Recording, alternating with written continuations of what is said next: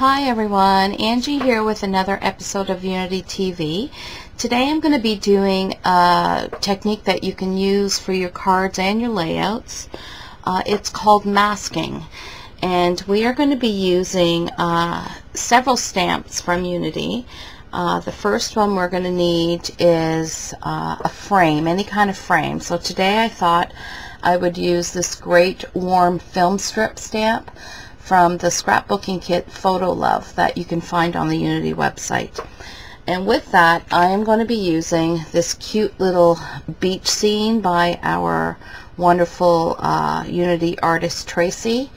And this one is from the June kit of the month called All Smiles, and that you can still become a member and get this wonderful kit of the month. So first, we're going to need to ink up our film strip stamp.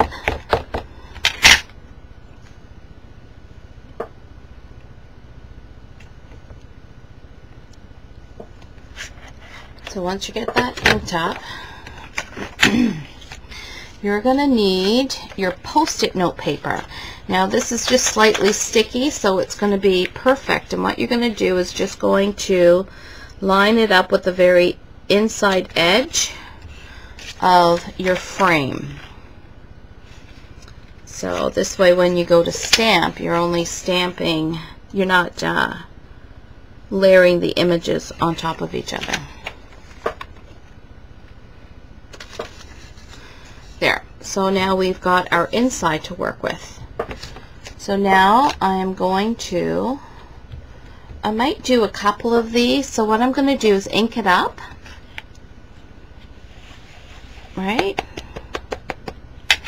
And I think I just like to get the towel and the little sandals there. So I'm going to put a post-it note over this part of it, and another one over there. And then I'm just going to get in here, stamp it, and then you can remove these, and these can be used over and over again. And you're going to get just part of the image. Oh, I don't know if you can see that very well. Part of the image in your little frame. So now we can go ahead, do another one.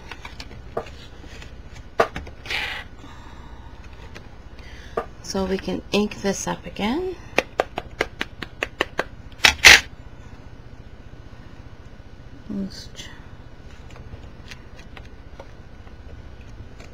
There we go. And now this time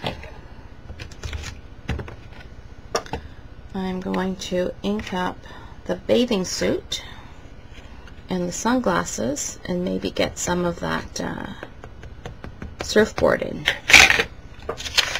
So I'm going to put my post-its down.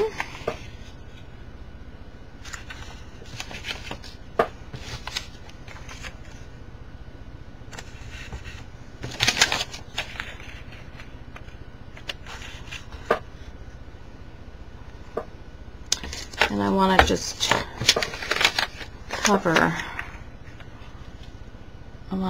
this way. Oh, I think I've worn that one out already. So let's just cover that there. And then I'm going to stamp that in the square and then peel this off. And now you've got a second little image. How cute is that? So with this line, I'll probably just go over with a marker and just continue the line over. Okay, we're going to do a third one, so I'm just going to ink this film strip back up.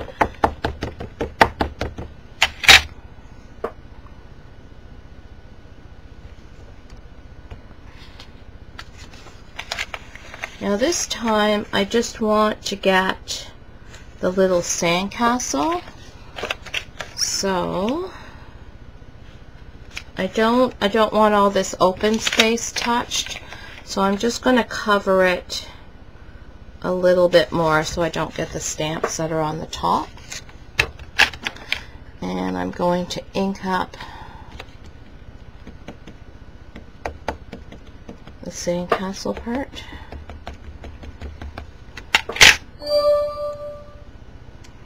And then we are hopefully just going to get the sandcastle.